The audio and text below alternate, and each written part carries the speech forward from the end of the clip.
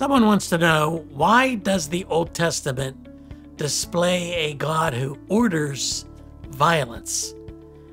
It's one of those questions that, as Christians, we get criticized all the time by those who do not believe in the Christian faith, that the Old Testament displays a God of vengeance and hate and warfare, and that the New Testament is different, maybe at least trying to implicate that the God of the New Testament is different from the God of the Old Testament. We face all kinds of criticism over the question of the violence that the God of the Old Testament seems to order. Well, there's no escaping the fact that God in the Old Testament ordered the execution of men and women and children from the Canaanite religion. The Canaanites were the occupants, with many subgroups, the occupants of the Promised Land. Their religion, not the people per se, but their religion was so contrary to monotheism, the fact that there's one God and one God only, that it became a political and a cultural problem for the Israelites searching for the Promised Land. God had made a covenant with Abraham, with Isaac, with Jacob, and eventually with the whole of the Old Testament, that he would make of them a great nation, that those who bless them, he will bless. Those who curse them, he will curse. The number one enemy of the Israelites coming out of Egypt, the number one enemy or barrier to the Promised Land, were the Canaanites. Now, the Canaanite religion was a disgusting religion. There's absolutely no way I could describe in intimate detail the kinds of practices that the Canaanites pushed and observed and wanted the Israelites to do as well. Incest, rape, infidelity, marriages, many polygamists, and celebrating prostitutes who were religious prostitutes. But at the top of the list of the things that defiled the Canaanites was the sacrifice of children. Children were sacrificed as part of their culture. It was a normal, ongoing thing for the Canaanites to offer to their god Moloch the sacrifice of small children, babies, infants.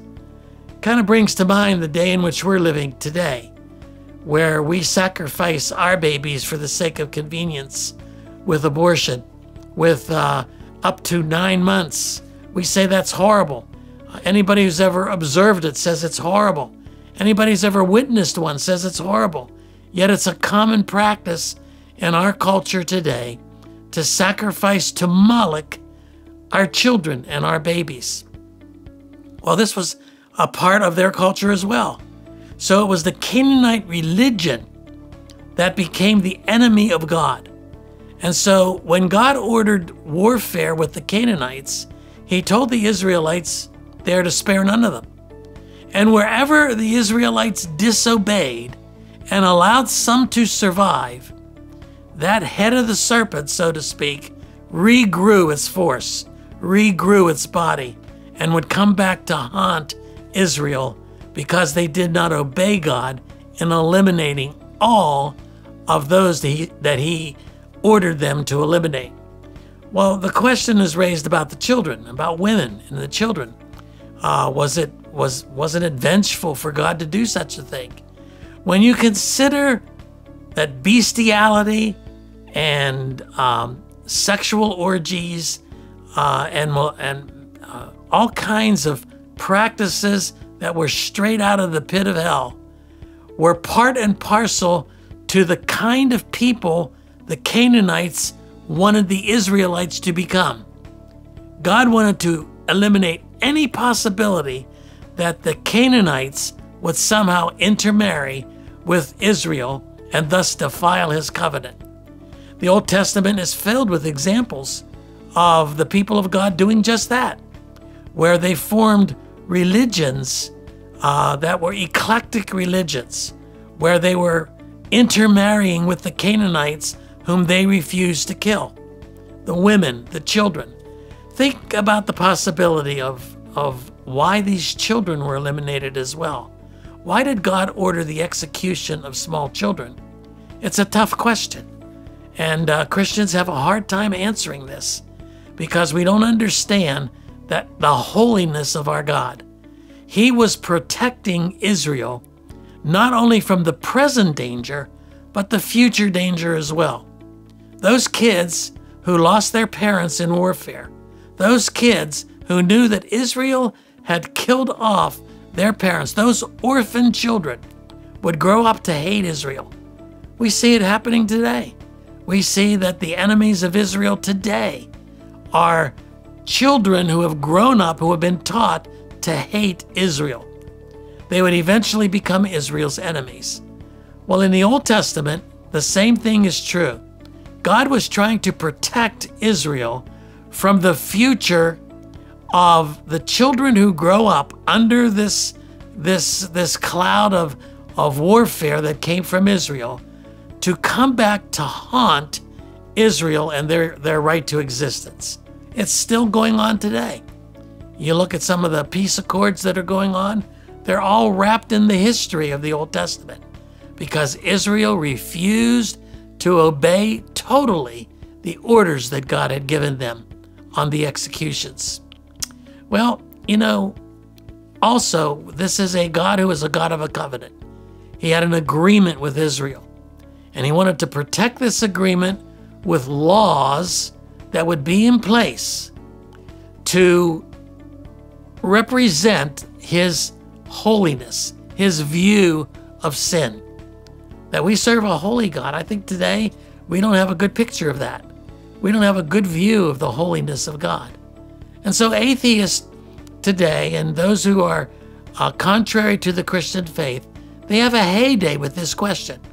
Why would this God order the execution of women and children along with the execution of their husbands and fathers?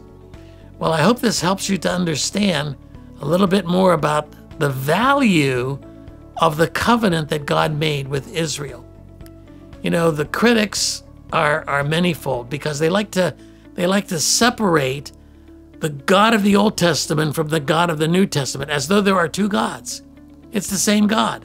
The God of the Old Testament, the one who destroyed the earth under Noah, the one who ordered the purity of Israel from the Canaanites, is the same one who sent his son to die on the cross in order to provide us a way to him, a way for our sins to be dealt with, our unholiness to be dealt with. That's what the work of the cross is all about. Well, I hope this at least in part answers the question for you. Hope this proves to be helpful. You know, Ask Dr. Betters is here for the purpose of answering questions from a biblical point of view as best we can. And we want to inform you, want you to know that we are a listener or a viewer-supported ministry and that we depend on you to help fund these broadcasts. So visit us at markinc.org and want to put a / in there, push donate, and hopefully you will become part of the support team of Ask Dr. Betters. Hope this answers your question. Hi, my name is Melissa Weisenfels, Executive Director here at MARKINC Ministries. Thank you so very much for your continued support of this video series. Ask Dr. Betters is not meant to be a substitute for professional counseling, but instead is designed to extract biblical principles around the questions being asked. We encourage you to seek professional counseling if needed.